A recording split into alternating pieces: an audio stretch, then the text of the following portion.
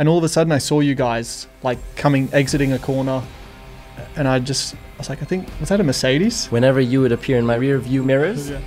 it would be the most non-nice feeling.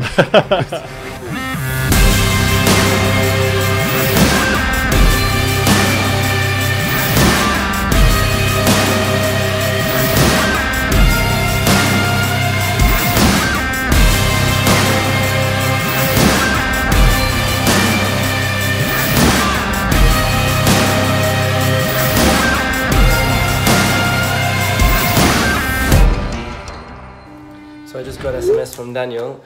Where to, bud? And I go, damn, I forgot to tell him where. So I was writing my notes just here now, and pick him up from Fontvieille. I'm looking forward to it. I prepared well now. I got some cool points to ask. It's really some very interesting stuff.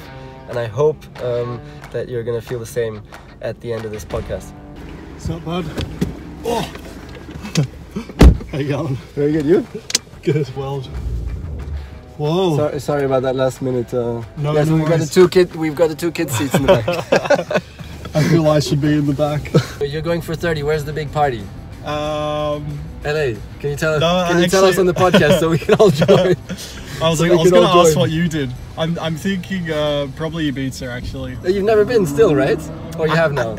For like 2 days. Okay, I went really briefly, but I thought I'd do it properly for my 30th. But you have to. It's your place, 100%. That is music-wise and everything. It's your place. All right. What did you do?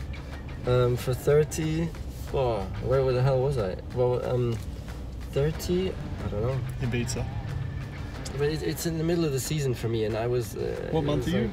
End of June, close to you actually. Okay. You're 1st July, no? Yeah. Yeah. I know everything about you, so. You know? If it's okay, we're doing one little prank because my assistant is in love with amongst. That's a bit self-confident, isn't it? But of course, we all know you have quite a few of the women F1 fans on your side. I think the large majority, and so my assistant is a huge fan of yours. Oh, she is. And so I was joking. we're gonna do a bit of a prank, I think. Now let's see. Now that I met you, seems to come true. I guess I'm crazy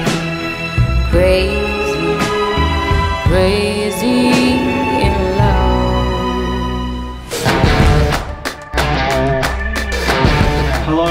Hello. Alina. My love.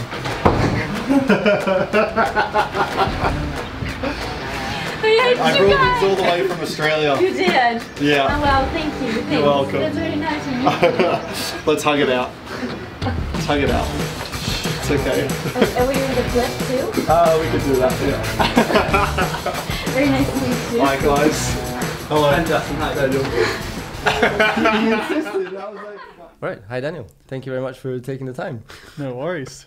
And thank you very much for making my dear assistant Alina probably the best moment of her month or something. She'll remember that forever. So thanks. Yeah, a lot. no worries. I actually, it was emotional. It was quite a hug. She really embraced me. You felt the love there, yeah? Yeah, it's quite a warm soul. Yeah, well, you tend to have that impact on the women around the world, huh? I guess, as you know. I would love to start first, like with going back to childhood, because I think there's so many like great stories there, and you have one of the you've had one of the more challenging paths also, because coming all the way from Perth to the world epicenter of racing is a hell of a long way. Maybe start off with, do you remember that one moment where like the dream clicked and you said, okay, I want to be a Formula One racing driver? Is there that one moment? Probably not, to be honest. Like I loved racing. I mean, I love cars. I love motorsports growing up, and so my childhood consisted of weekends. Some weekends spent at racetracks because my dad was racing. Not to put him down, but just a local kind of series. It was just a hobby for him at that point. So he was rubbish. So well, I actually till this day he can still heel and toe 10 times better than me. So I think there's probably more motorsport in his DNA actually. but I guess he never had really the opportunity to pursue it any further. But yeah, so I was growing up at the racetrack, so I was very familiar with the noise, the smell of race cars from a young age. And then, you know, when I was at home, I was scrolling through TV channels trying to find any form of motorsport I could. So it was definitely in me from a young age. But I mean, I hear some people say, you know, when I was 5 years old, I knew I was going to be an F1 driver or something. And I do struggle to believe that, because who knows what you want, you know, at such a young age. But yeah, as I started going through high school, and kind of understanding I wasn't really passionate about anything other than racing, I think that's when it kind of turned, and then I put a bit more effort into it and figured it could work. But it probably wasn't until like 16, 17 years old. Sounds a bit similar than in my case, that my mom is also convinced that I got all my talent from her and not from my dad. So it's probably similar in your case. The talent has come from the mom then. In what you're saying. No, my dad's good. But yeah, definitely like just, I mean, being in mum's arms, you know, as a kid and being at the track, and I don't know, they all contributed. And as you touched on, like coming across, you know, from Australia across the pond to Europe, that was, I think, not easy as a parent to let your son go and do that. And I did it when I was 17, and actually I was still quite a young 17-year-old. I was quite immature, I guess, and I didn't think I was prepared to do it. So for my parents to kind of put that trust and that support in me, that was huge. So yeah, I certainly owe a lot to them for, I guess, giving me that head start, you know, without pushing me though. They never pushed me to do it. And arriving in Europe, that was really, do you remember that also as a tough time? Like so far away from friends, family, and it's that dream that then kept you going. Is that the way, or? Absolutely. And I think I was still kind of young and naive enough to know any better. So I was living in an apartment in a small town in Italy with population of probably 1,000 people, average age of probably 97, no internet, no nothing, you know. So my days consisted of waking up, going to the gym, eating lunch, going to the gym, sleeping. Oh my goodness. But I didn't know better, and I was like, well, every other driver's doing this, and every current F1 driver was doing this, so this is what has to be done. And so I didn't really get homesick or feel sorry for myself, because in my head it was just what needed to be done. And the weekends, it was lonely, but the weekends racing kept me satisfied enough that when I was home, I had enough to look forward to. And may I ask how you found your way to pay your way into that racing? Was it a lot than just yourself hustling and finding that next Helmut Marko to support you, or what was the way in the early days? Yeah, that was so 2007 was the first year I moved to Europe, and so we had enough funding that year, you know. So Dad built a business over the course of his life, and so that paid for the majority, and then we had some family friends who also had their own businesses who chipped in a bit here and there, so it all helped. But then to do a second year with, you know, a bit more of a budget was going to be tight. So really the objective in 2007 was to do enough to get the eye of Red Bull. You know, there was at that time, there was Red Bull, there was Toyota Young Drivers Program, there was a few. So it was to try and get one of them, but Red Bull was like, as a junior coming up and seeing like the Red Bull painted cars, like they were the targets, they were the ones to be a part of or to beat. And so that was my target. And then I got an email at the end of 2017 from Red Bull, and they asked if I wanted to do, of course I was going to do it, but they're like junior evaluation test to see if I could be part of the program in 2008. And that's where I met Helmut, and that's where it all started. Yeah. And that was them coming towards you? Yeah. So, wow, that's amazing. That was, so I had, I had no podiums that year, but I had a lot of fourth places, and a lot of the time I was, let's say, splitting some of the Red Bull cars and whatever, and I wasn't necessarily in a top team. So I think they just recognized that. I'm sure there was a bit of, I don't know if there was much else going on in the background, to be honest, but I certainly wasn't doing any hustling. Like I was too young to hustle, but it worked out well. And then the test was pretty intense. Like you get 5 laps to pretty much show what you got. But that pressure for me was like so exciting, and I really felt like it was my real opportunity. You got to give it to Helmut Marko in terms of finding huge talents. He's really had a great track record over the years of finding really special drivers, hasn't he? Absolutely. You know, Helmut was, I mean, yeah, critical in my career and my growth as a driver. Crucial is probably the better word. I mean, I signed the contract then and there at the tests. I still had, you know, my gear on, and but you know, he was always very passionate. He cared, and because he cared so much, he was also very, you know, hard sometimes and firm. But anytime I finished a conversation with him on the phone, I knew where I stood and what he expected. So it certainly made me grow up quick, and I respect him a lot for that. And wasn't always nice seeing his phone, seeing his name pop up on your you phone. Would sometimes like, get the chills, yeah? You're like, oh, do I really want to answer it? But you're like, if I don't answer it now, I'm just gonna have to do it later. So I was like, all right. And then sometimes you just have to listen and nod and suck it up. Just a dear listener, if you're not, of course, some of you won't know, but Helmut Marko is the head of Red Bull Motorsports, and he is the guy who picks the talent and also sort of is the lead consultant or sort of boss even of the Red Bull Formula One team. So what was the worst telephone call that you had from him? The one where it was the most intense. Can you fill us in? And how you take that as a young driver then? I mean, I'll tell you one that I got, for example, my first year in Williams. By the way, not from Helmut. No, not from Helmut. But by the way, please, whenever you can think of a question coming my way, always happy. Huh? All right, it's awesome. nice, but no worries. Just if something comes. So Sam Michael, the boss of Williams, Australian. my first year, fellow Australian, tough guy. After 4 races, I crashed on the first lap. He calls me after the race. Nico, you were totally useless to the team this weekend. That's it. Oh my goodness! I was a young guy, 20 years, fourth race in F1, and this guy was for me the Helmut Marko because I had so much respect.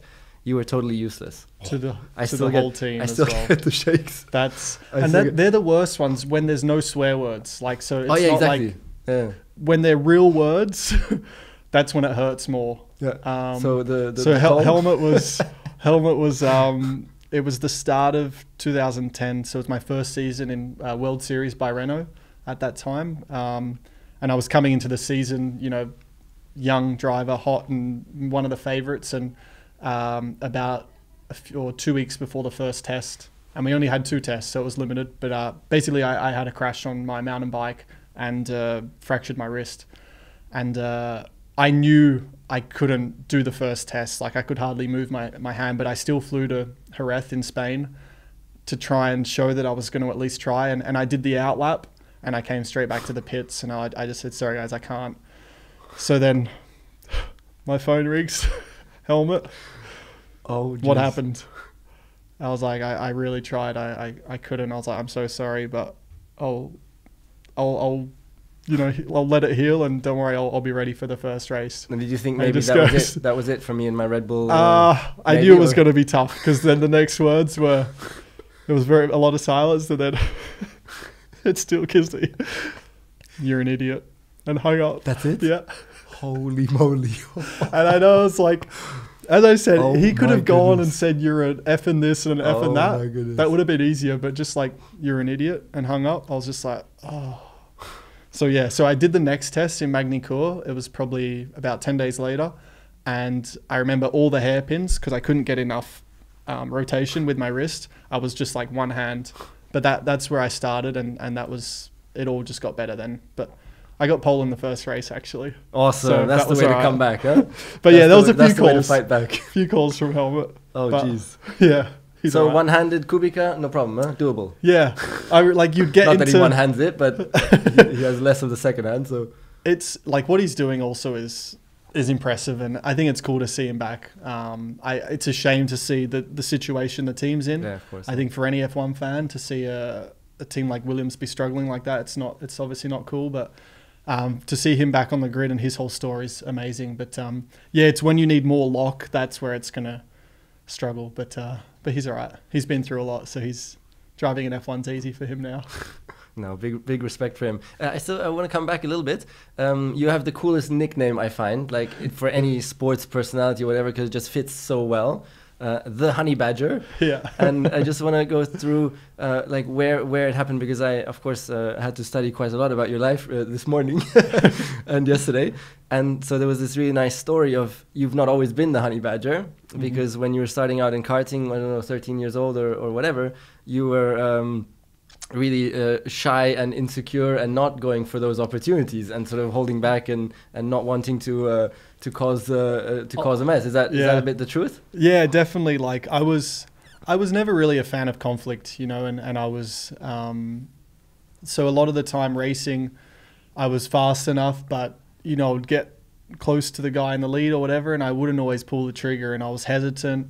So for a lot of years, I was like just had the speed but didn't have that tenacity, or it looked like I just didn't want it bad enough. And at that age, yeah, I probably thought that was true. I didn't really know. But then I think over the years, and I had a few driver coaches in karting, and they hardened me up a little. And, you know, by the end of my karting career, I was, you know, I got that kind of killer instinct in me. And I think you always have it in you, but you just, I sometimes just needed someone to reinforce it, you know, that I was strong enough, basically. So yeah, I got it in karting, and eventually I entered that phase of my career being, I thought, quite badass on the track. But then, like, fast forwarding a bit to then when I got to F1, it felt like I was starting back at square one, you know, in karting, and the cars are fast. These drivers have been here a lot longer than me. They're, you know, older and more experienced, and like I was just a bit intimidated probably and overwhelmed by the whole environment. So I had to kind of start from scratch again, but I knew it was in me because, again, I'd proved it in the karting, but it just took time. So the honey badger name, it came from, so my trainer at the time, Stu, I think he'd seen one of the documentaries on it, or he'd seen something on YouTube, and he came up, he showed me the video, and he goes, "Mate, this is you." He's like, "I know this is you, because you're nice and you seem friendly and you are cuddly and cute and whatever." But he's like, you have this, you know, killer instinct in you, and you can make this switch. And I think this fits you perfectly, and it's up to you now to, you know, run with it and show everyone that you can be this character. So I made a point when I got to Red Bull in 2014. I was like, this is my big opportunity. I'll be racing at the front. I can't be pushed around, because if I get pushed around from the first race, it's going to continue like that. So that was it. And I felt that's when I really adopted the honey badger, and that's when I felt it flourished, and a lot of big overtakes. And I went from the nice guy to being like the quite aggressive racer, but not aggressive, just strong and determined, and had a lot of conviction. Yeah.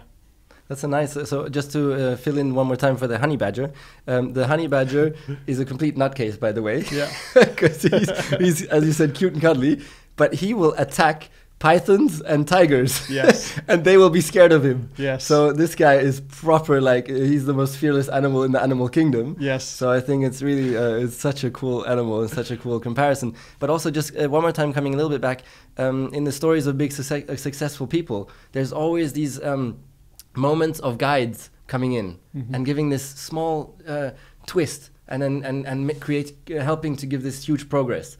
And I think in your path to becoming a honey badger, which I think is so cool, because to improve as a human being is really difficult, and to adapt your approach is really difficult. So from being like someone who holds back and is scared of conflict, to the complete opposite, to really being always courageous and going right into the conflict and the challenge, is a big transition. I think that's really, really inspiring for even for me and for everybody who's listening. And maybe the two guides was one, which I read, the day where you really, like, you were so fast and you just lost or held back in practice, because you just had so much respect for the guys in front who were actually slower, but you didn't want to create conflict and pass them. And then on the way home, your dad seems to have quite a strong character as well, and seems to expect his son to push in life, I guess. I don't know if that's correct. And he showed you his extreme disappointment at why you wouldn't just hit it and go for it. Is that right? And was that also a little bit of a turning moment for you? That day was, I never talked about it much, but yeah, you just described it. I was in practice, So he'd taken a day off work, and these were still in the days where he's trying to build his business and he's working 6-7 days a week. So any time he took off to take me karting was a sacrifice. So he'd taken a day off work.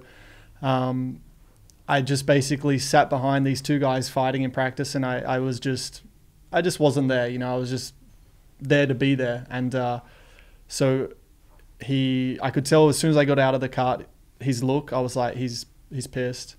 So we put the kart, and I know a thing or two about critical looks on parents. It's when they say little, that's what hurts the most. If he went and flipped it, I'd be like, all right.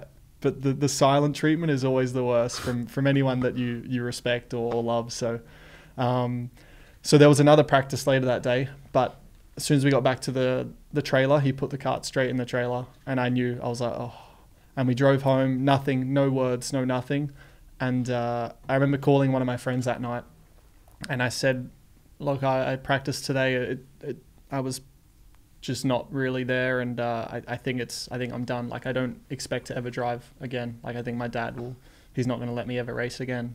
So I thought my day was, my career, so to speak, was done. And I would have been... that's hard though. Yeah, I was probably 11 at that time. So, you know what though? I look back and my dad is, he's firm, but he's not, I wouldn't consider him, too hard or too pushy. He always gave me every opportunity to go and do it myself. But I guess if he felt like I wasn't applying myself, he would just remind me. But that was an interesting one. So, but again, I knew what was expected, and a bit like with helmet, you knew once you finished that conversation what was required to move forward. But now today you're thankful for that firmness from your dad, no? Because he's helped make you into who you are today in that way, right? And where you are today. Absolutely. And I look at even just things that I do now, and whether it's on track or off track, and I guess you just get to an age where you finally appreciate your parents and what they've done for you and the way they brought you up. At times I thought they were so strict and not letting me sleep at a friend's house or something, but there's reasons for everything, and now I'm so grateful for my upbringing. And I think they had a great balance with allowing me to do my own thing, but still keeping a bit of a leash on me and keeping me in line. I'm not a parent, but I could only imagine, I mean, maybe you can explain, but I guess finding that balance with kids and giving them enough freedom for them not to hate you, but also letting them know that there's still guidelines and I don't know, rules to follow. Tough. Oh, very tough. It's the toughest job in the world. Yeah. You will get to know it one day. Yeah. One more moment of becoming a honey badger. You're on the grid. You're second. There's the other guy who's probably the big guy who's the favorite to win. Yeah. And your coach, not your dad this time, but a coach that came into your life, another guide, gave you a bit of a push to go into a really big moment of discomfort. But again, you learned a lot. Can you talk about that a little bit? Yeah, that was with Michael. So I had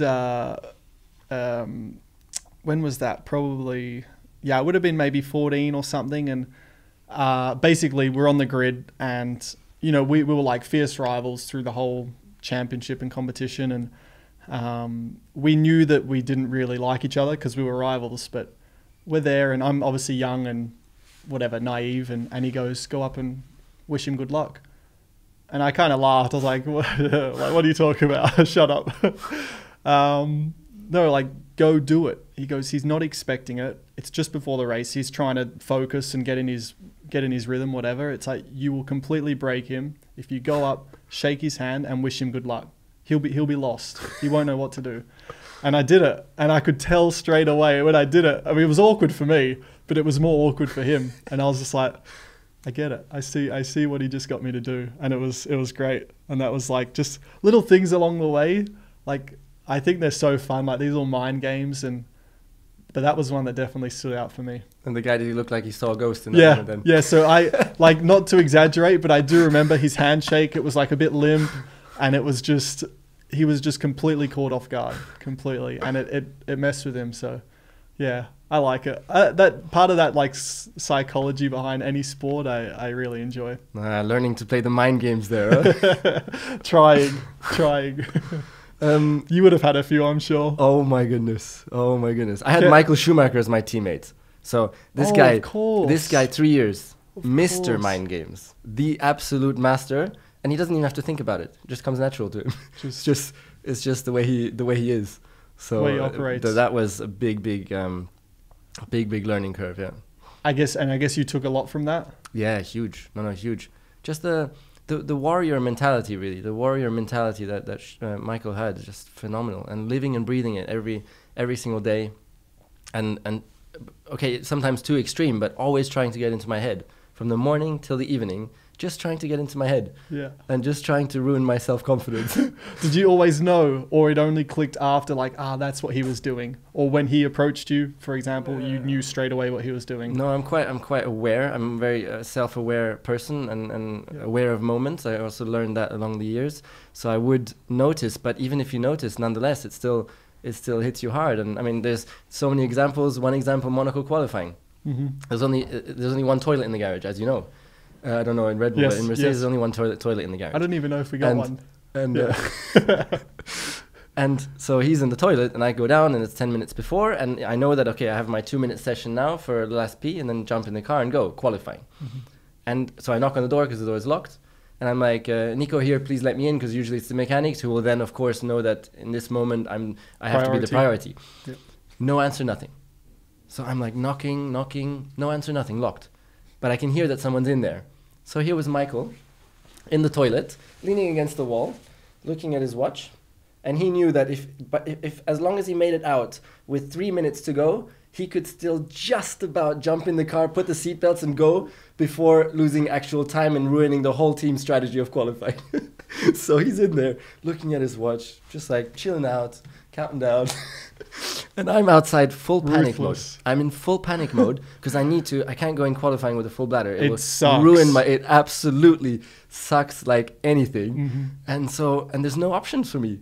So full panic, and so I went for the oil bucket option in the corner. Did you really? Did you really? Yes. It was not even a bucket. It was like this plate or whatever. I don't know. There was no option, and mechanics working around, and I'm just there, and And even though, so I managed to do what I needed to do, but the panic had such an impact on my qualifying. And so whilst I'm with my oil bucket, the door opens, Michael chills out, walks out. As soon as he leaves from the corner, he starts walking faster because he knows it's like 2 seconds to go to a qualifying. And these games all day long. And for example, also one of his main missions was never to show that I existed in his life. Like he would never in any meetings, never ever ask, what was done on Nico's car, or hey Nico, what do you think there? But Really? not once in 3 years. Like I did not exist. So he wouldn't show me at all that I even play a tiny role in his mind at any time. It was so warrior extreme, but nothing against that. It's a great sports approach, and he never exaggerated. It was always the fine line, never like unfair or evil or things like that. Always the fine psychological line. But and every day, it's like. So I learned a lot. As you say, that obviously it takes something away from you, but also that requires a lot of energy, I think, to constantly be one step ahead and play those games, I guess. I mean, it probably does come fairly natural to some people, but I think it has to take something away from them, even though they still might be getting the upper hand, like to constantly think about, what can I do? And I'll make sure I don't mention his name because I don't want him to exist. And so, interesting. Well, that's cool. With Michael, I think it really came so naturally. Okay. He lived and breathed it. With me, I'm the opposite of that. So I had to learn it.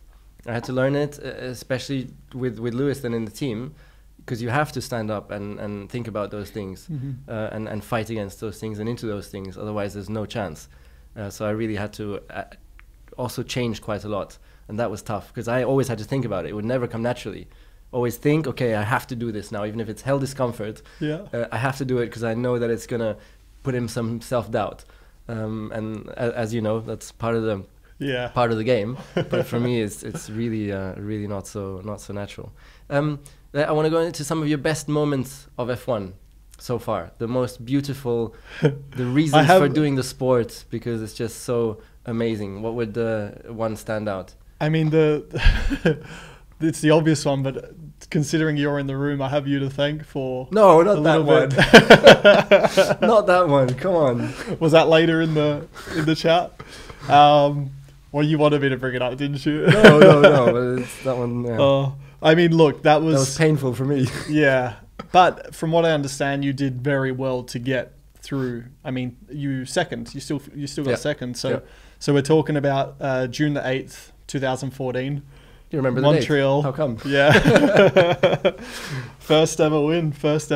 And I mean, the race was crazy. So it was nice to. I think it's always nice. Obviously, winning's winning, but to win a race that's eventful and that does get remembered, that's also quite cool. And I remember I was kind of 4th, 5th through the race, and I think Perez was in 3rd doing well. But all of a sudden, I just remember seeing, and I knew you guys were so fast, you and Lewis. And all of a sudden I saw you guys like exiting a corner, and I was like, I think, was that a Mercedes? And then I see 2, and I'm like, what the hell? And then my engineers, like, they got problems, like, come on, push, and if you can get Perez. And I just winning this thing. And, but it just happened so quickly, and I was like, holy crap, like, all of a sudden, like, I was just like, maybe a podium, and I was like, a win could be on today. And then, yeah, I won't go into how it all happened, but that was just a crazy race and crazy feeling. And passing a Mercedes down a straight, that was pretty rare, far and few between. So doing that was pretty, pretty unique. And actually, I remember, so I passed you down the DRS straight before the last chicane with about 2 or 3 laps to go. And I think because I had such a run and the DRS was on, I braked quite late into the chicane. And I remember literally losing the rear into the chicane. And I was like, oh my gosh, could you imagine if I put it in the wall going for the lead? But so yeah, the moments that followed, so I hit the lead, and all I remember was I literally told myself, I was like, please, hands and feet still work. Like I was worried in a way that I would forget upshifting, and my hands would just freeze. And I was just like, come on, like I believed I could do it, but it was a weird feeling. I was like, I had a fear that maybe I would just completely disintegrate under the pressure of about to winning my first ever race. But that was 2 opposites now, because you said you believed you could do it, but you had the fear that you would disintegrate because it's such an extreme situation. But which one then? Yes, so I mean, as a driver, I always believed, and I believed I belonged there, and that season was going well. So I believed that it was all, I was good to go. But because it was unfamiliar, it was the first time I'd ever led a race, I was like, holy shit, just make sure things still work. So it was like, I guess, in a way, like a split second of fear, being like, this is foreign to me. And I was like, I believe I'm good for it, but you just don't know till you're in that position. But I remember getting through turn 1 and 2, everything was cool. I was like, all right, just stay calm and then get it done. But I think the cool thing about that day, probably more than anything, is, and I'd like to hear your thoughts, first win, because it's something you do dream of as a kid, even if you don't believe it, till later in your career, but it is a dream since a kid. I was worried it would just be a big blur and I wouldn't remember anything, but I do remember so much of it quite vividly. And standing on the podium, that was something in a way, it's like I'd kind of visualized before, and everything just felt so amazing and so real. So I was just really stoked that it wasn't a blur and I could really enjoy the moment, and I still remember the moment. But your first win, how was that? A blur or somewhere in the middle? My first win was 2012, then China. Mm-hmm. And it'd been such a long time. It was 111 races, so it was like forever. And I that would have been a GP2. My first win was 2000. You say it's been a long GP2. time. Yeah, GP2 2005. Or since your first F1 race. 2005, and was the last win, which was in GP2. So I never won F1 until 2012, which was like 6 years and 111 races into my career. And again, we had a terrible car that year, so there was no chance. And I didn't believe, I probably didn't even believe I'd ever win a race at that point, because I'm not the guy who has that huge self-belief. Never did have. And yeah, it's just amazing, so powerful, and so it's just the most extreme emotions to win in sports, and then to share it with your friends, family, the millions watching, and that's what I'll miss now forever, because you'll never get that again in the rest of the life. That extreme, exhilarating excess of powerful emotions.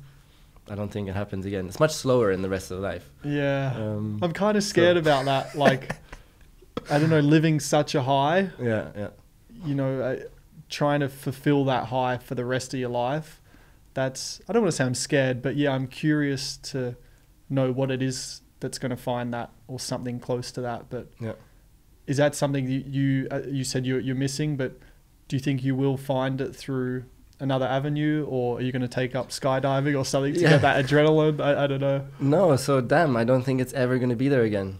The feelings of winning that first race, or winning Monaco, and you've done all those as well, or winning championship, I don't think ever again. The party afterwards with friends, it's just unbelievable memories, and so lucky. We're so lucky in sports to be able to experience those moments, and then there's nothing else after that. I mean, in jobs, no way you're gonna have that thrill. It doesn't matter. I just got a huge deal yesterday, actually.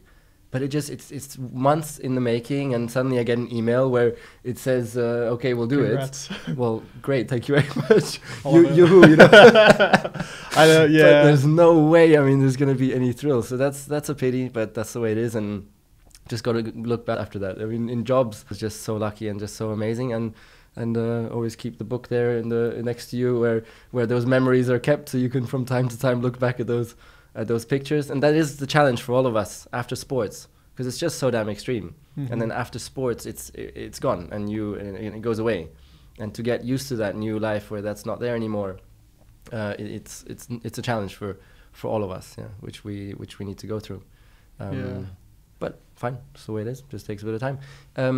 It's a good perspective though when you say, like, at least you look back on it with, it was a privilege, and it was amazing to have at least have had an opportunity to live that life and to do it. So, and it's never going to last forever. But yeah, if you look back with it on that positive take, as opposed to the negative of, oh, I'm never going to get that again, then I think that's half your battle. Yeah. They're never going to get that again remains though. Okay, Monaco 2016.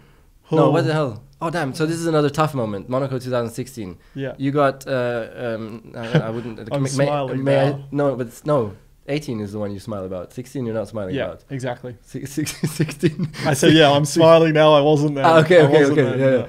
So Barcelona, I don't know if I'm allowed to use the word shafted, but I think you got a bit shafted by your team there. And the little young kid from the block got benefited with strategy. So Verstappen got his first win. And then you go to Monaco, and you're leading the race. Easy win. And then you get robbed by bad luck or whatever, because the team messes up the pit stop. How do you deal with a situation like that? Two such extreme races, setbacks, horrible. I mean, it's like pure darkness, isn't it? How do you deal with that in those moments? I think having him back to back, that was tough. I'd never really had that, I guess, gone through that experience before, and we went winless in 2015. So 2016 would come in, Barcelona, we're in that position thanks to you guys. But yeah, we were leading the whole race really from lap 1 after that safety car. And I was 2 seconds a lap slower than you, by the way. You were? I was right behind you. In Barcelona? Oh, sorry. Oh, wrong race. Oh, sorry. No, Monaco. No, Barcelona, I cleared the way for you. But yeah, so Barcelona happened, and I was obviously massively upset because I felt a win was lost through strategy. So I came into Monaco with a bit of a chip on my shoulder, I guess. And yeah, the weekend was dominant. My first ever pole in F1, so that was a massive moment. And I think to do it in Monaco is unique. And then the race, it started wet. And any street circuit in the wet it normally spells chaos. Like, especially if you're on pole and you got pole in the dry, you don't want to wake up to rain on Sunday morning. It's the truth. You just don't want it. So already Sunday morning, I was like, all right, we got a few curveballs, but I'm good. I'll be right. So you try and see the positives. Yeah. And I was like, it's just going to test me, but I'll figure it out. And so through the wet, the first phase of the race, I was actually doing quite well, holding my own. And then, pit stop, tires weren't ready, and that's when Lewis got the lead and won the race. So I guess it was the first time in my whole career actually that I'd left before the debrief. Oh, so really? like after media, I went straight back home, and I didn't feel like seeing or speaking to anyone, and I knew it wasn't going to be productive as well. That's when Lewis got the go and throw a table or something isn't useful. And Have you done that? I haven't. Well, I don't think so. No, I haven't. But also, I wasn't interested in the sympathy. I knew people were going to come up and say I'm so sorry, but I just needed to be on my own. So that was tough. I don't know. It hurt because I think and with racing, unfortunately, there's so many variables, and as a driver, you can prepare as well as you can. And there's races where I'm sure you felt it. You rock up to a race weekend knowing you are in the best condition of your life, and you might have a terrible weekend for reasons unknown or for things out of your control. And that's where it's hard, because it's like, what do I have to do to kind of get this thing going? But fortunately, I'm positive.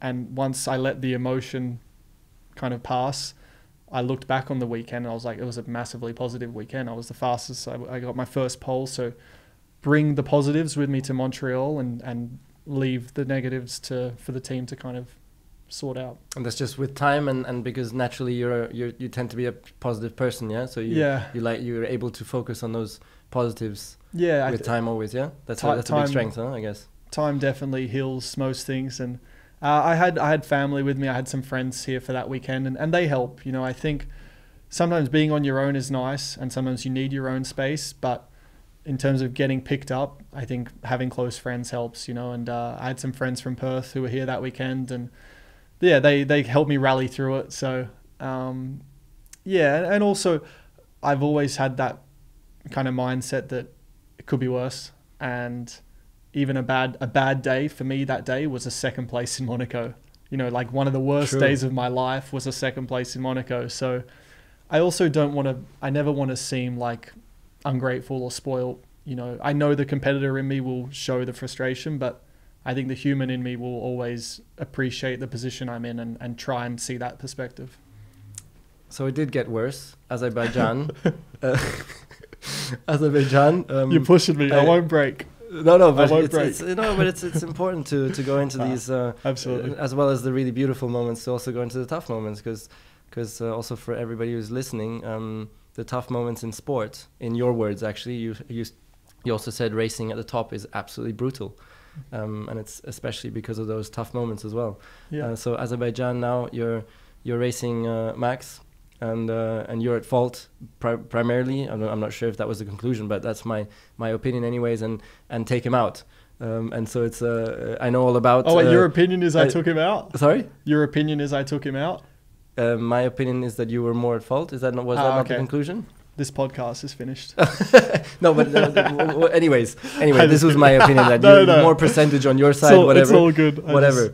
And not important, long time ago. But okay, so both cars go out, and then how let's actually maybe on this one. I mean, for you it's going to be super tough again. Personally, I think similar to Monaco. Did you feel also letting down your team in that moment, being such a tough thing to cope with? Yeah, it was tough because I felt the whole race. I didn't feel the whole race had been managed well. Like Max and I were battling, and as far as teammates go, we're battling too hard. And I was surprised that the team didn't kind of put a stop to it. I felt like I was giving enough room, but a lot of the time, he was kind of coming up into me and banging wheels and that. And I'm all like, I like tough racing and that. It's fun and it's cool and it keeps you going. But I felt like at times, again, because we were teammates, I was like, why isn't the team addressing this? And maybe it's something I should have done different, but I've never been one to come on the radio and complain too much and be like, oh, he hit me, like, what's he doing? And because I'm a racer and I respect the tough racing, but I felt like the team should have addressed it. So then they pitted me first. So I finally got past him.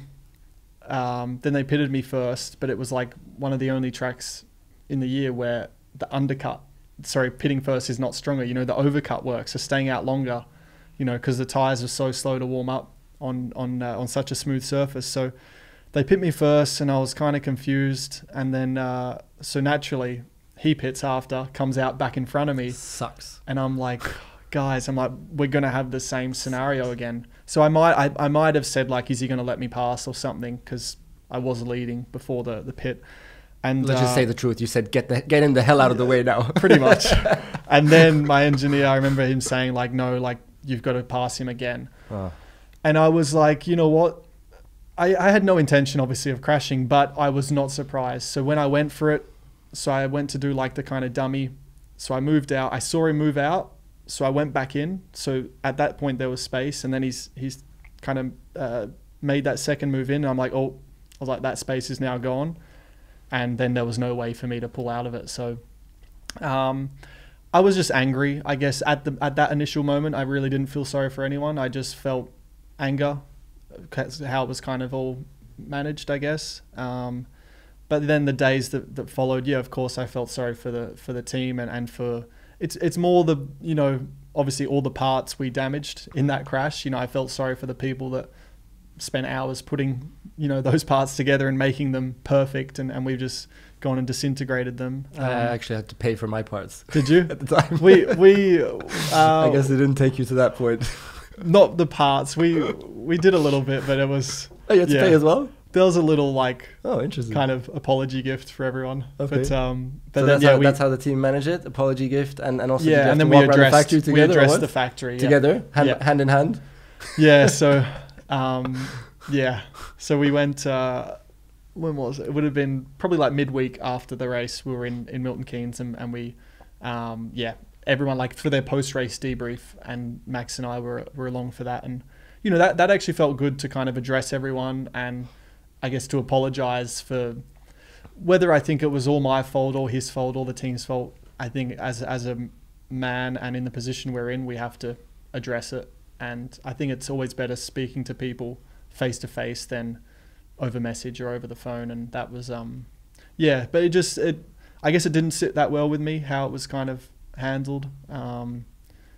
But that's just what you get when you got two young, well, he's younger, but two young, determined drivers. You know, you get whatever, you get pride, you get egos in the way, and these things can happen. So good times. Well done, Baku. Well done. Okay, let's go to redemption. Come on. So your greatest race, I guess. Monaco 2018, would you say? The most beautiful or one of the most beautiful and greatest races. The outcome, yes, absolutely. The race itself actually sucked. You know, I hated nearly every lap because I had the issue from, I think, lap 28 of about 78, so 50 laps. Unbelievable. That's what I thought. And as soon as I felt this loss of power, again, I'd done everything I needed to that weekend, and I just put myself in the right position to win. And then I came out of the casino square, and I felt something. And I don't know if I necessarily felt the lack of power yet, but I heard that I knew something was wrong. And then I pulled out of the hairpin, Mirabeau, is it? Or whatever. And then I don't know the names of the corners. Loves. And I felt a loss of power, and I just came on the radio and I told the guys, and it wasn't anger. It was actually just devastation. And I thought, when you start losing power, you think it's going to keep dropping until the engine's done. But yeah, I got through a few more laps, and I asked the engineer, I said, is it going to get better? He goes, no. And then I was like, oh. So I was like, I got to deal with this now for something 50 odd laps. Did you manage to pull some positives from that moment again? No, this time no. So not always possible. No, actually for a few laps I was, let's say, pretty negative and pretty down. And I was like, there's no way I'm going to keep Seb behind me. I'm like, we're already a bit of a power deficit on the straights. Horrible moments. And now we've got 160 horsepower less. Horrible. And I was just like, there's no way. And then probably 5 laps passed, and I could see I was actually staying afloat, and he was getting bloody close. But I was like, if I get this clean, if I get that corner clean, that exit, I reckon I'll be able to defend. And fortunately, Monaco's tight. So then my confidence came back, and I kind of grew confidence through the rest of the race. And I got to a point in my head, I told myself, if I get to 20 laps to go without still being in the lead, I said, I'm not losing this race. So that was my like mini target. I said, get to 20 laps to go. So then I remember getting to that point. I was like, no one's taking this. And then, Wow, amazing how you built yourself up through that. Yeah, it was a process. Did you have to change all the brake balances as well? Like brake balance massively forwards? Because I know, because I had this in 2014. This is your first race win. Yeah. Me? I said, I'm not losing this race. Unfortunately, you did better than me, because I lost out to you, and you actually won it. In your defense, there was longer straights on Montreal, so you had a bit more time to bleed. Yeah, but my car was also 3 times quicker than your Red Bull in 2008. I'll take it. Imagine that in Monaco. Brake balance probably 5% forwards. Yeah. In Monaco. A lot of lifting and coasting. Massive lift and coast because you're burning so much more fuel. Yeah. Oh my goodness, that takes some adapting in this horrible high pressure distraught moment. That's impressive. Yeah, it was, and you know what? At the time, I probably because I had so much going on, I wasn't aware of how much I was needing to manage, and it was only after the race and after that weekend where the team. And I could see like my engineer, he was literally like, he had no, and this is no disrespect to him, but with all the problems we had during that race, he had no belief that we were going to win. So when I saw his face after, I kind of realized that I'd done something pretty great to get it to the line, like to even finish. They're like, we don't even know how you got it home. So I don't want to blow smoke, but just, I didn't realize it because you're just so focused and you're in it, and you're constantly dealing and adapting lap after lap. But when I saw the emotion on the team, I realized that what we'd done was pretty awesome. I'll say we, I won't say I said what we done. That's better. Your engineer, when he was speaking to you during those first 5 laps of really tough, did you feel his disappointment as well? Like he thought it was the end? Yeah, absolutely. Yeah. That makes it even more tough though, doesn't it? Yes. In that moment, because you just feel his disappointment, and he's like, the message is bringing across, this is over. Yes, and I think that's what he thought as well. So I think you probably agree, like a lot of the time your engineer feeds off you and you feed off your engineer. Exactly. Massive communication importance there, emotionally. Yes, absolutely. I agree totally. And that's, so when I said, is the problem going to get fixed or better? And then he said, no, it isn't. And the tone he said, no, it isn't, I knew. I was like, this is done. But then, as I said, once we started doing a few more laps and, you know, I would start to maybe pick up my radio communication, then I could tell his tone of voice was getting a bit more positive. And then by the end, I remember with a few laps to go, I think he said, all right, you got like 4 laps to go. Like, you're doing awesome. And he gave me like an instruction, and I just said, mate, I got this, buddy. Like, and I just gave him that kind of closure and that I'm good and to leave me the F alone. Awesome. Because I want the next few laps by myself. Awesome. Yeah. So I actually did a lot of work on this with my engineer, because I had the same engineer for 10 of my 11 F1 years, always the same engineer. Whoa. Yeah, so my first year and my last year was the same engineer all the way through. That's pretty special. I did a lot of work with him on this, because he was also always so real to me. When he was disappointed on the pit wall and had no more hope, he would show it to me immediately on the radio. Mm-hmm. And we did a lot of work together, that I was explaining to him how important it is for him to, whatever happens, keep fiery and keep positive and keep pushing me and keep optimistic. And he also there changed so much, and that was really powerful, even for my last year in F1 then. He would always keep building me up in like crucial moments. Yeah. So that was really really cool progress. Yeah, so powerful. And I don't think they realize it until you address it. But well, they often forget that we're human beings in the car. Mm-hmm. they think we're an extension of their lines on the computer. No, I'm serious. Yeah, very often true. The engineers, who are mathematical geniuses, they think we're just extensions of those lines that they see on their computers, and forget that we actually have emotions in that car, and we sometimes have fear and worries and self-doubt and all of that. So that's also something that is important to try and remind them from time to time. You've had those same experiences, though. Absolutely, it's so true, and that's been a challenge actually this year. Is, you know, so I worked with Simon for all my Red Bull years, so that was, I think, 5 years, and now this year at Renault I got a new engineer. So that's kind of underestimated as well, is how important that relationship is, and not only him being smart enough to engineer the car, but that communication and getting to know each other's language, and again, knowing when to pick each other up and showing confidence and showing fight. So that's been, you know, a process, but it's been really cool. And yeah, it's powerful. You know, your engineer it has to be your best friend. Oh shit! I'm sorry. Now I forgot my track here. An engineer has to be your best friend. Yeah, of course. That's we'll cut that out. Best. Yeah. That will leave it. Best overtaker. Come on, we'll go to that. You're the honey badger of Formula One. You're the best overtaker. This is just you having learned to go in and attack into those difficult situations just full on and not be fearful, because you know that that's where you get the most opportunities, the chance to improve, right? That's a bit your new learned approach, right? Yeah, that was actually, I wanted to touch on it earlier when we discussed the honey badger, and the reason as well for me, like putting myself out there and changing my approach with the racing and being aggressive, was there was too many times, you know, throughout my whole career where I would leave the track on a Sunday night feeling sorry for myself and basically leaving with regrets. If only I tried that. If only I did that. You know, the gap was there. I should have done it. Why didn't I try? And I was constantly like going through that, and it felt terrible, and I felt like I wasn't doing it justice, you know, myself or people that were supporting me. So I kind of just made, also when I guess adopted the honey badger, I kind of made that pact to myself that I would rather try and fail, so try and potentially crash, than not try at all. You know, I can live with myself so much better if I have a go. And I think also the people around me, unless I'm being reckless, you know, they're going to respect me. So, and then it kind of, once I started getting it, then, you know, your confidence builds and you have confidence to keep doing it, and it feels good. It feels great. And, you know, I did fail a few times, but it was so much better than just sitting behind someone the whole race and being hesitant to pull the trigger, because you get nothing from that, you know, unless you're in the last race fighting for a championship, and that's a different scenario, but it's not, it's so much more fulfilling going for it and leaving it all out there, because I guess why else? I know it doesn't really make sense any other way, really. Let's go for a Michael Jordan quote. I know he was on your kids' room's wall. Yeah. And he was a big inspiration to you.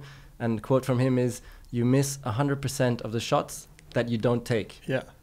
That's exactly. a cool quote. Really cool. So come on, everybody, let's go for it. Really cool. Let's take those shots. Yeah, right? And I encourage that with anyone, and that's obviously in a racing term and him in basketball reference, but it can be with anything. And even like my friends, you know, when I see that, and you got to be careful, but sometimes I'm just like, I want to say it how it is. And, you know, if some of my friends aren't happy with their life or their job or what they're doing, I'm just like, well, what's the point? Like, why are you still doing this? Like, what are you afraid of? And just go for it, try. And if you fail, who cares? Like, some of my friends have talked about maybe leaving Perth and traveling abroad and finding a job and whatever. And I'm like, all right, if you travel and it doesn't work and you don't find a job that works or you love, you got nothing to lose. You're going to have so much experience from the traveling that you won't go home with your tail between your legs. Like, you'll be fulfilled in some way or another. And yeah, I guess it's just important that, like, we only do get, sorry, I'm going a bit deep, but we do only get like one chance at all this. It's like, for me, it just seems silly not to make the most of it and at least try be something or do something than just exist. That's an awesome life approach, and I'll give you some credit at this point. Whenever you would appear in my rear view mirrors, yeah, it would be the most non-nice feeling, because I know I was at the highest risk of anybody else to lose my position now, yeah, and to succumb to an attempt at a crazy lunge, which usually works for you. So I'll give you credit for that. Thanks. Budapest 2015, it didn't work well for us. Yeah, but that was, I was pretty far back. Yeah. I hadn't had a podium in a while. That ended with me in a puncture. But I'll probably take most of the blame myself. But anyway, it ended with me in a puncture and you breaking your front wing a little bit, but you still finished third. So I'll give you credit for that. I'll be honest now, that's the feeling I always had when I saw you behind. All right. I was like, oh no, not him again. Come on, couldn't it be anybody else? Thanks for your honesty. But now actually, so I think there might be something where I can give you a little piece of advice because I'm not racing anymore. So Go for whenever you overtake 70, and I'm doing this as a thank you for let's see if I can thank you for taking the time and also for extracting all these cool lessons for all of us who are listening. Whenever you do overtake and you go for lunges, very often 75% of the time you do lock up the front inside, which is something that is a little imperfection still in that. Sure. Do you question, what I learned in my career was whenever you kind of know you're going to go for the lunge already quite early, the possibility is there. Yeah, So you I think I know what you're about to say. You probably start to know, because it's lap after lap, you start analyzing and you know the lunge is coming. With the distance from the last corner, you know, okay, this lap it's going to be it.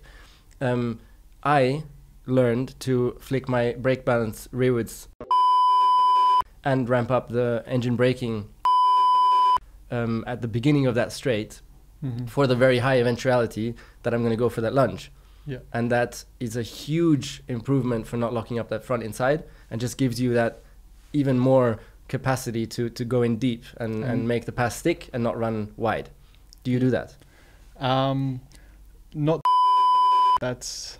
Thanks for the number. That's good for me to know. we don't have to put this on. We could just keep it to ourselves.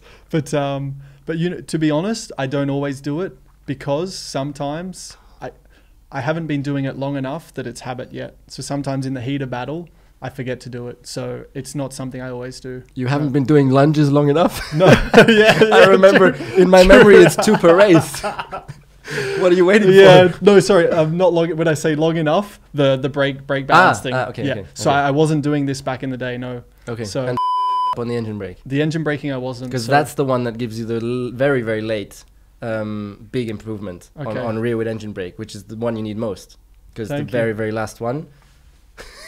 Thanks. Don't worry, anybody. No one else from F1 is listening to this, so it's just pure advice. I'm gonna need it now because certainly the strength of the Red Bull was definitely in that phase, and currently with the Renault it has been a bit trickier to be more precise on the braking and that, so it's gonna help me out.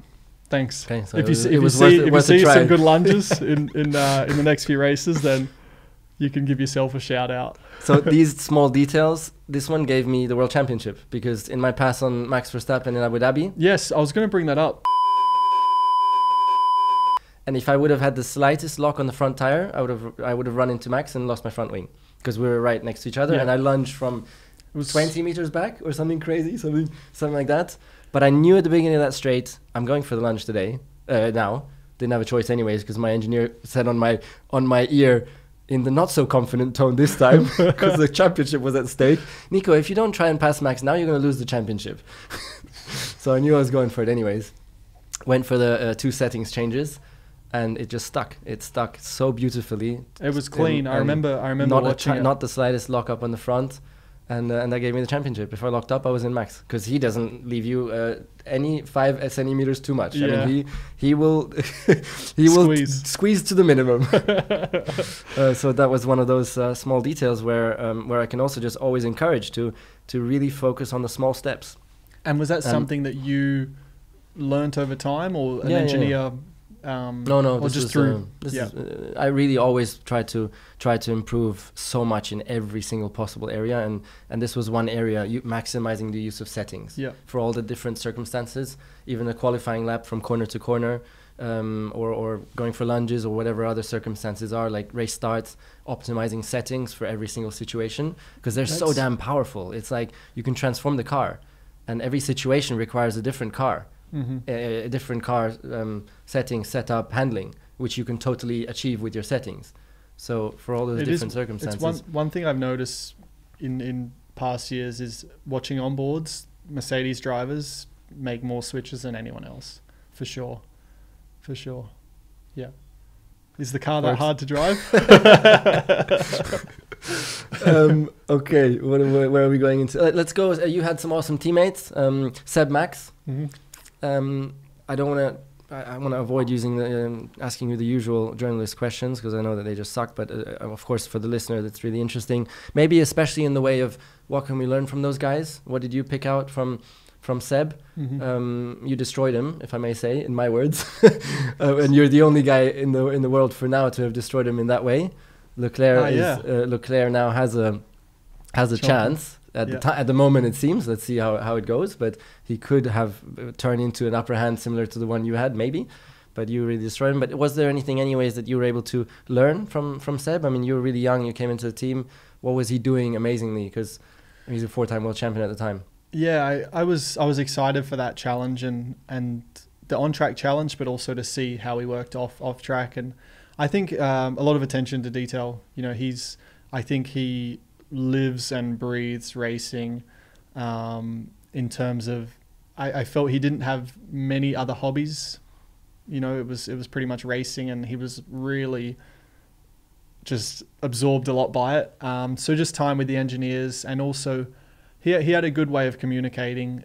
I think he was firm, but not disrespectful, you know. So he would tell if something wasn't good enough, he would say, it's not good enough, we can do better. But it was in a way which, it got the message across, and it was, as I said, firm, but he was direct, but still kind, still shook everyone's hand. Like, there was just, he had a good balance, I guess. And so probably just the work ethic, impressive. And with Max, I think, you know, one thing I definitely saw and realize and understand is it definitely helps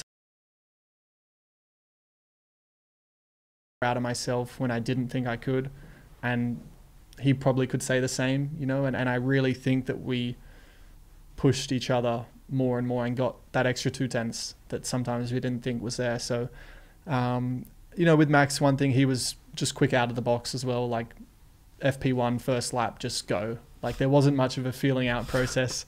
I think he drives on a lot of probably just instinct, and he just goes. So, there wasn't much of a building up and, you know, a new track, kind of feeling it and getting the tyres in. So he's still, I guess, technical, but he's probably got less. I think Seb, much more of a sensitive driver, a lot more sensors in his body to kind of communicate with the car, where Max drives probably more off instinct and raw talent. It seems a bit like the Michael Schumacher-Lewis Hamilton comparison for me. It's very, very similar. Yeah. It's Michael Schumacher is very similar to Seb. The details. Maybe it's a German thing. Possibly, actually, yeah. The team communication, the leadership, you know, really driving everybody in the same direction as a leader as well. Really, really cool to see with Michael. And Lewis is similar to what you said about Max. Just much more that unbelievable raw talent, and less so of the whole calculated, rational working ethic, details, things like that. It's there as well, but not to the extent. I guess that's maybe quite similar. So who's quicker, Seb, Max? If you had to pick one on one lap, single lap, straight out the box. Yeah, Max. Max. Yeah. And that's I won't take anything away from Seb. Like, Seb is not slow by any means. But I would say on raw speed, probably more as well, because Max is still young. And I think if he's quick now, he's probably only going to get quicker, where Seb's been doing it that long. I think you'll always improve as a driver, but there's probably less room to grow for Seb, and there's more for Max. So, I'd say that. If Seb's listening, sorry, Seb. You're still a badass. It's all right. Change is terrifying, you said. But you still learn in life that's where you get the most excitement and the most growth for yourself in life. And is that also one of the reasons then why you went for this huge, in your words, one of the biggest life changes ever, and life decisions, no? To go from Red Bull to Renault? Yeah, absolutely. I think one thing I guess I've learned over time and with, I guess in all aspects through my sport, but in general with life, and I think it's important to evolve. I think it's a nice word, because evolve as a person, evolve as an athlete, whatever, to kind of constantly grow and try to push yourself. And I felt at Red Bull, I guess I didn't feel like I could do much more. You know, it was fairly limited, and the window was kind of closing. I was working, you know, with the same people for quite a while now, and we'd been obviously trying to get to that world title, but we kept coming up short. And yeah, I felt like it was probably just a little bit of a, in a way, routine sometimes, and I just felt I needed something else to also switch my mindset and to, in a way, force me to grow and evolve, and that was really a big part of the reason to move and to switch it up. So yeah, it was for sure like scary because it was a bit of an unknown, of course, but I haven't looked back, and as soon as I made the decision, I felt like it was the right thing, and I knew it wasn't going to be easy, and I know now there's still a lot of work to do, but personally already I feel really fulfilled, and even so far this year I feel the work I'm putting in and my attention to detail, like I'm getting more out of myself, so I can't argue with that. So would you say maybe that you've learned to the importance of pushing yourself into discomfort and pushing yourself to grow brings you more happiness as well? Is that what you've learned for your life? Yeah, I think so, and does it mean I'm happy, running around in 8th or something? No, I'll only be completely happy when I'm winning, but at that sense of absolutely like fulfillment and leaving a race weekend with, I don't know, just a bit more of a, yeah, because even sometimes like a podium, I mean, podiums are great, but, I don't know, sometimes even on a podium I'll be like, could I have done more? Could I have done better maybe? And then, I don't know, I guess now, even if it's not a great result on paper, I feel like, wow, okay, I worked really well with the team. We got the car from here to here, still not where we want to be, but yeah, I don't know. It's just, there's something extra now, which I'm finding, which is cool. And hopefully it eventually forms a two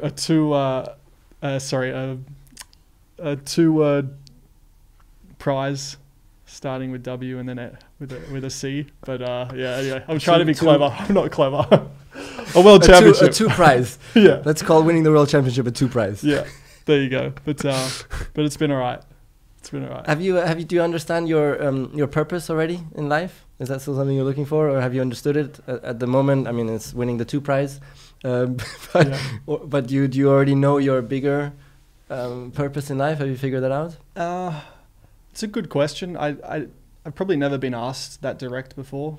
I definitely feel, I feel the racing is more than just racing, and I see it now with age that, what I'm doing, yes, it's what I want to do, and I've got the target to be world champion, but it's having a ripple effect, throughout other areas of life, and like people are coming up to me, like that's when it feels really quite nice, is someone comes up to me like, oh, you helped me get through this hard time, or oh, my mum was sick, and seeing your smile on TV and hearing your thing, like that helped us so much through it, and like some crazy things like that, which so as far as a purpose, I guess the way maybe I go about things and keep that perspective and that positive side of the way I go about racing or just life, I guess, is having a positive effect on some people. And yeah, I don't know. I don't actively try to like be that person, but it obviously the way I'm doing it is having an effect. So that's nice. Beyond racing, I don't know yet. I don't know.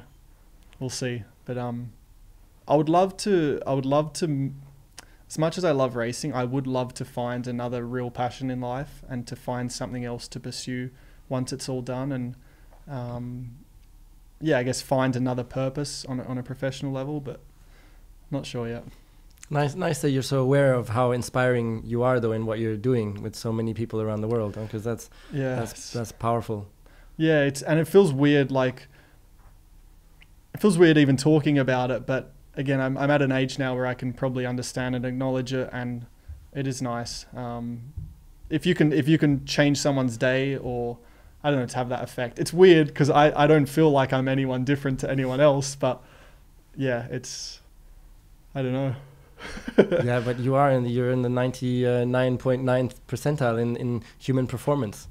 with what you're doing, and the attitude that and this is what I love about podcasting, that it's really, I'm getting so many comments below of, wow, that's so inspirational lessons from the guests that I've brought on, and please, if you're watching on YouTube on this occasion, please as well comment below, because it's always nice to hear, and I'm happy to reply as well, and it's really cool. YouTube is such a positive platform as well, and podcasting, I think so. That's what I love about doing podcasts, and I'm sure again with all that you've been talking about, there's going to be some amazing inspirations for you who's listening. I'm very sure that. One more, the final. Oh, sorry. I was just going to say, podcasts are great, and I've really got into the last few years, and even this now, like being able just to have a conversation and with no distractions, unfortunately if you go out to dinner with friends and that, and you try and start having a conversation, then someone brings out their phone, and it's always a bit broken. And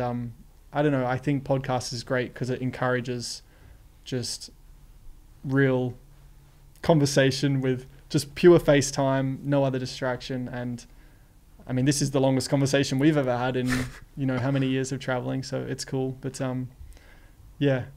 What was your, I'll just quickly ask you a question if that's cool. What was your, what drew you towards, I guess, having a podcast, and is it just you enjoy the conversation, or you feel you could learn more through other people? No, that's quite simple. So the purpose of the podcast is, I really wish to extract these life lessons for all of us, for me who's listening to you now, and for everybody who's listening. That's what I really want to achieve, because I find it very inspiring. For example, there's Tony Robbins out there, or Tim Ferriss, which are the greatest podcasters. Yep. Or one of my favorite actually is The School of Greatness. And by the way, I was reading the book this morning and took a lot of points which I've asked you today from that book, from The School of Greatness. One other point which is going to come in a second, Lewis Howes. And it's so cool, and I love that, and I've taken so much from myself, and this is what I want to try and achieve as well now with my podcast, to give back to everybody who's listening, and because as well it's a topic that I've worked so much on, so I think I've come to a point where I do have certain understandings for some things in this whole area of personal development and self-improvement, because I had studied philosophy for 10 years and worked with a psychologist for 10 years, and especially in the last year of winning the World Championships so intensely. And so I have a lot of, and there's an ocean of knowledge out there which we're all not tapping into. And I can only encourage we were speaking about it in the car, and you were like, are you sure that's a good idea? Like, isn't that a bit scary to see all that, all that's out there in terms of possible mental improvements or struggles or all the rest of it that you can learn about? And I was like, no. It's unbelievable, because everything that the two of us will feel on a daily basis has been felt before by a genius in the past, who's been able to write it down in a book in the way that we can understand it very easily. Everything that we experience has already been experienced previously in any extreme form or whatever. And so when you then read about it in a way that it's really easy to understand, it often just clicks for you. And understanding is powerful, because if you understand why you're jealous, why you're scared, why you're angry, it will help you so much in understanding. It'll help you to react in a more appropriate way with a bit of time, and it's just extremely powerful, and it has a snowball effect then. So I can only recommend to everybody who's listening. Start with reading The School of Greatness book. Yeah. Very nice. Okay. Really, really cool. And it's also an ex-sportsman, ex-American football. What's his name? Lewis Howes. Lewis Howes. Yeah. All right. And Lewis, if you're listening, I want to come on your podcast, please, as a guest. All right. I would be honored. Okay. One more thing then. Goals. You said you want to be world champion. In a lot of the most famous people, they take the time to write down their goals specifically on a piece of paper and remind themselves of the short-term, long-term goals on a daily basis. Keep looking, and it really gives a direction in life. So you're not going all over the place with your head. Have you done that for yourself, or is it just in your head that you've set your goals, and can you take us through them? So I haven't actually written down that, I guess, set goals. I mean, yeah, in my head I know what I want to achieve, but I haven't said by this race or by July I want to be here and there. It's probably a good thing. And actually I've just recently started writing a journal or a diary. Ah, that's super powerful as well. Insane. Amazing. Insane.